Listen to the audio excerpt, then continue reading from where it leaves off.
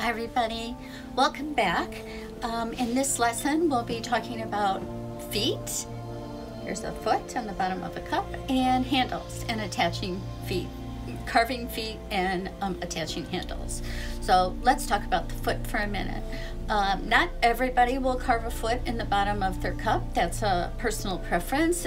Typically a production potter will not take the time to carve a foot in the bottom. I like to carve a foot in the bottom because it gives it some importance. It lifts the cup up, and I'm not a production potter, so I like to take the time to do that. Besides that, it provides the perfect place for my signature. So let's go ahead and get started. Okay, so the first thing I'm going to do is I'm just going to take a block of clay that I have already wedged up, and I did not throw it. I'm just going to cut a piece off. And I'm going to cut a couple pieces here. The next thing I'm going to do is I'm just going to wedge this little piece. Notice my wedging, just a little guy.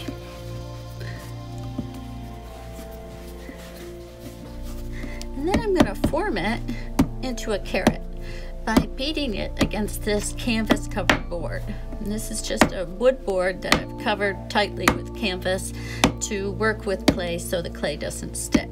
And what I'm doing here is I'm compressing and shaping this into a carrot shape. And we keep doing this. The more we do it, the more compressed this becomes, and the easier it will be when it comes time for pulling my handle.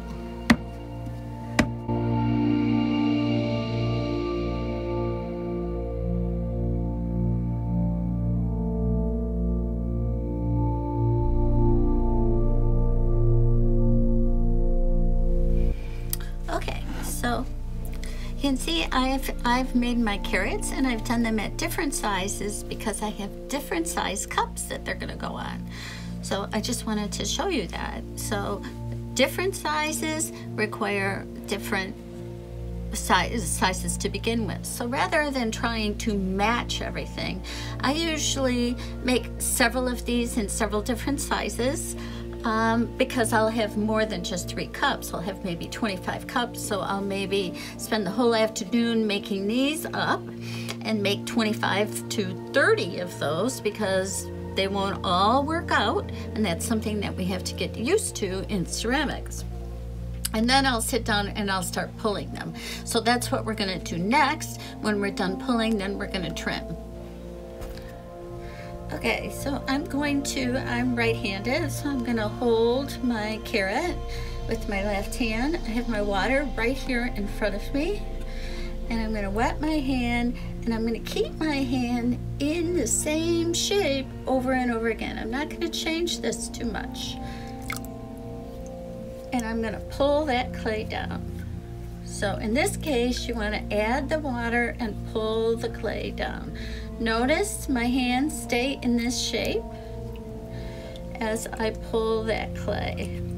I have to use a little bit. This takes practice, but the clay is going to take the shape of how my fingers are formed. So I changed let's try this again. Take another piece. So I'm holding it. See how I'm holding it with my hand. I'm going to wet this hand, and I'm going to start pulling that clay down. Your hand should just glide along. Go ahead and use the water. The water is your lubricant, especially in this case. One of the things that can happen is this little bump can come off faster than you intend for it to come off. And that usually happens because the clay is what we call short. In other words, the clay is not real old. It's not as plastic as it could be. It's a misnomer that the best clay is the clay right out of the box. The best clay is actually reclaimed clay. It's stronger and more plastic. It's been around a while, and it's had its molecules kind of mashed together and moved all around. That is not a technical term. So notice how I'm kind of shaping my handle now a little bit. Turn it around so you can see how my handle's taking place. Now I'm going to go ahead and I'm going going to just leave these on the board to rest a minute. Okay, everybody, so we're going to go ahead and we're going to trim this. And how we do that is we need to get rid of all this excess clay right here, and that's going to lift this up quite a bit. But we want to pay attention to how the inside, the size of the inside. We want to make sure that the inside matches the outside. So I'm going to go ahead and I'm going to put my finger inside here, and right where the wall and the flat bottom come together, I'm going to kind of estimate on this side where the outside of my foot should be. That way it'll match the inside of the cup. So I've determined that my inside finger is about right there, so I made a mark right there. So that'll be the outside of my foot, and this will be the inside of my foot. So the clay that is here and here will come out. Okay, so now that I've determined that, I can go ahead and I have to center this on my potter's wheel. So I go ahead and I trim directly on the wheel head, and that's where these rings are helpful. So I try to get that as close to center as possible before even moving my wheel. I wouldn't rely on those, but it's just because your pot might not be perfectly in the round. But it's just a way to get started. So I'm going to slowly, because nothing is attached to the wheel, I'm going to slowly turn my wheel. And I'm going to measure, and I'm going to do this over here so you can see, I'm going to measure the empty space. And notice my elbows and everything is leaning on the wheel. So I'm even. I'm going to measure the empty space between the end of my pin tool and my pot. And everywhere where they come around and they touch, I'm going to instantly stop my wheel and move this just a little bit more to the center. So, and I'm doing that up here because up here is where I'm going to trim. I'm not trimming down here. Okay? It doesn't matter what's happening down here. I'm going to be carving a foot right here. So again, everything is nice and stable. And again, I'm measuring the empty space between the end of my pin tool, the point, and the pot. As this goes around, I try to get it as close to center as possible. In other words, that empty space is equal all the way around my pot. Once I think I have it, then I very gently, I'm still slowing the wheel where I made those marks. I'm going to go ahead and I'm going to just carve a little guidance for myself, and that does look like it's even all the way around, so I think I'm centered. So I can't go ahead and just go carving. I have to attach this to the wheel. So I'm going to take some wet clay, put it into a coil, and push that in 3 different spots here on the potter's wheel to make sure it's in place and it's not going to move anywhere. It's not necessary to put a big mound of clay all the way around. Then once again, I'm just going to check with my finger to make sure that that empty space is still clear. So remember, that's the outside of my foot. I'll go ahead and give myself a little line. Here's the inside of my foot. So this right here and this right here has to come out. Because remember, we want this to end up like this, okay? So the first thing I'm going to do is I'm going to use my duckbill. That's what this is called, is a duckbill, because, and I'm going to go ahead and I'm going to hold it straight like this, flat down, and all the way in, and I'm just going to keep going straight until I hit that little imaginary line, that guide that I made for myself, which was all that line was, okay? So, I've also made a mental note when I was inside, when my hand was inside, how much bottom I have down here. So you see I have the outside of my foot right here, but this looks kind of funky. So we're gonna go ahead and I'm gonna use my duckbill at an angle. And I'm gonna change that angle because what I'm really doing is I'm carving the bottom of my pot. And it should, because I made that little line where the wall on the inside touches the floor. So I know I don't want to go in any farther. So you got to give it some pressure. It'll start to chatter. And what that does, that's these little marks right here. This is a really sharp tool, so sometimes it chatters. And I tend to go too fast. So I'm going to just slow down a little bit. I'm also going to pay attention to the side of my form. I'm going to stop every once in a while, look back, and go slowly. And notice how the clay is coming off in a nice ribbon. That means that this is the perfect leather hard stage for doing precisely what I'm doing, and that's trimming or carving a foot into my pot.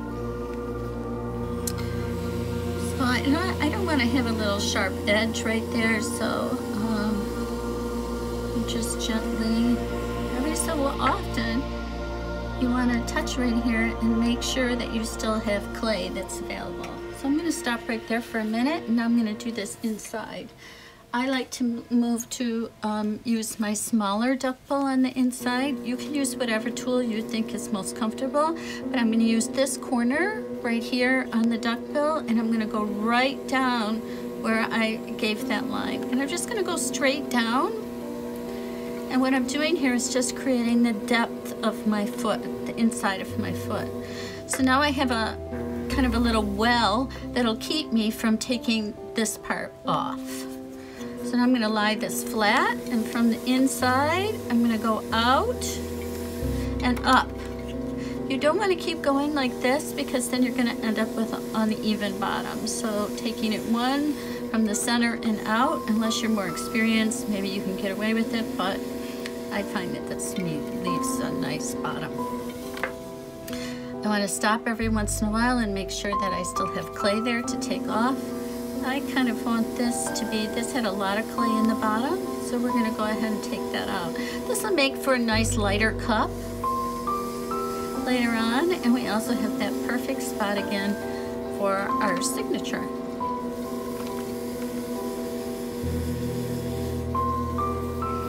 You got a pretty good, you want this to, we want this line right here to go right through the foot and look like it comes from the same pot. It should look like we just placed that foot on top of there, that if that foot wasn't there, that this was a continuous line. So that's what I'm going for, and I think I've got it there. I'm going to use the inside of this to kind of carve a little hollow inside my foot. I'm going to do the same thing, this little tip on the outside. I did have a smaller tool that did this, but I can't find it right now. Okay. And then we also want to soften these edges. This is soft enough that I can use my fingers to kind of soften that edge. So we don't want this to scrape up our tables or anybody that we plan on giving it to them. I just want to take a little bit more out of the center. Notice how it comes off nice and clean in a strip like that. That's exactly how it should be coming off. If it's coming off in chunks or little spitters, like it's spitting off in dust, that means it's too dry, and you've really kind of lost your chance to trim. Or if it's coming off and it's gunking up your tools to the point where you can't use your tool, then it's too wet. So this is really leather hard, perfect. So what do we mean by leather hard? This feels exactly, if I were going to stick my finger into my leather boot, it would feel the same way as this right here, a soft leather boot. I'm going to put a little tiny undercut right here.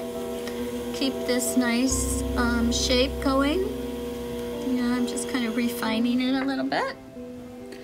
I have a little bit of a chatter right there.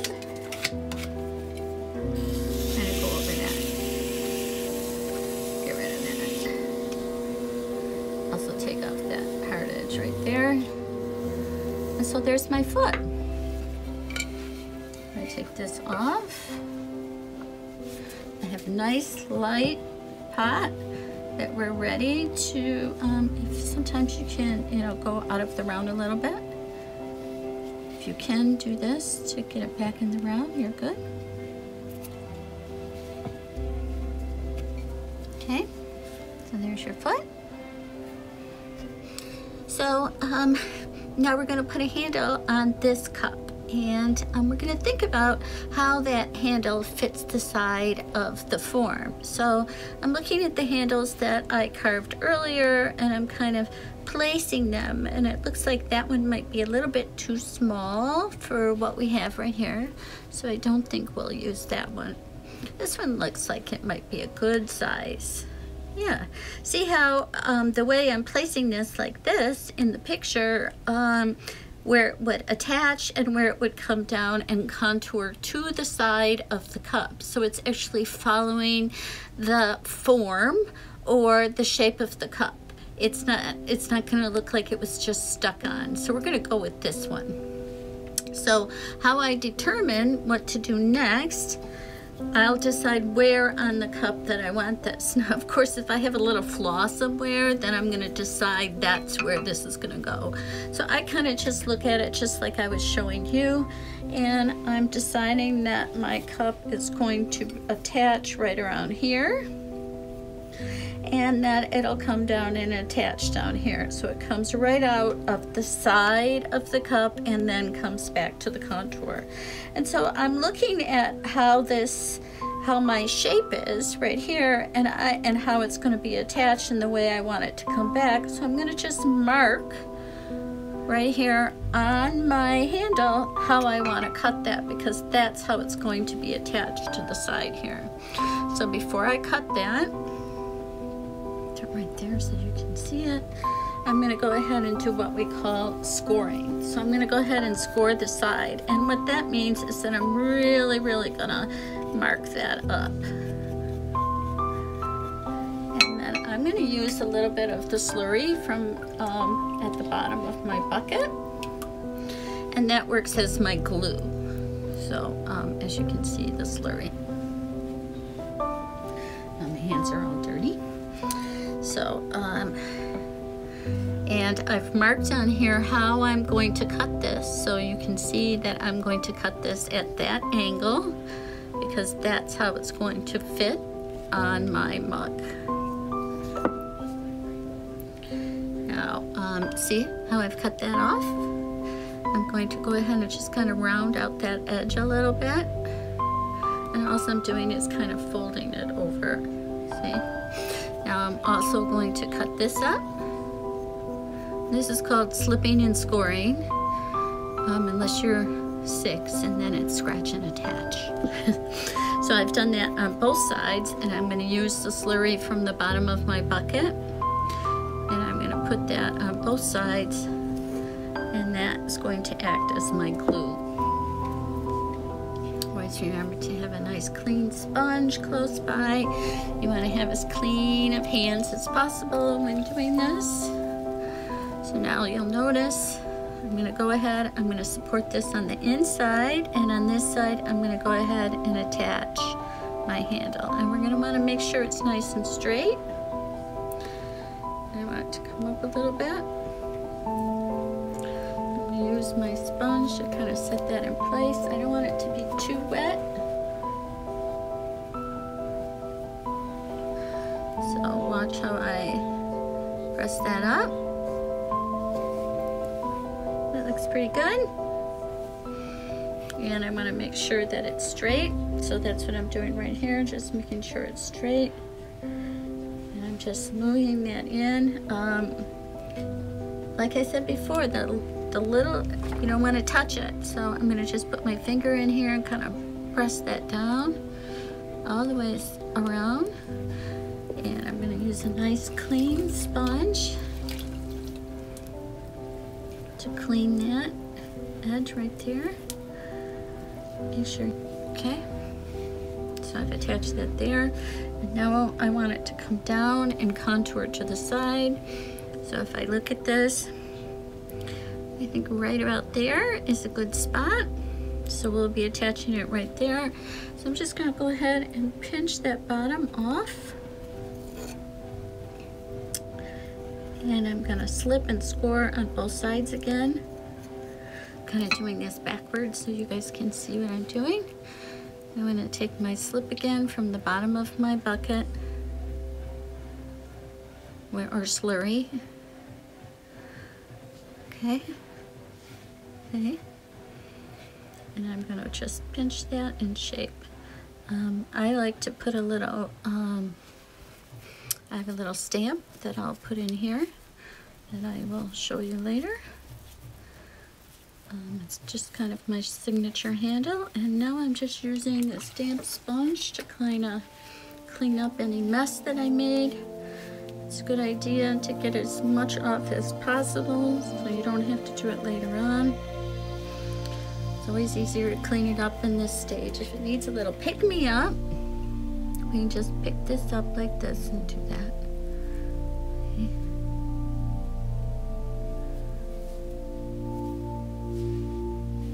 So there we go. We have a completed cup with a handle.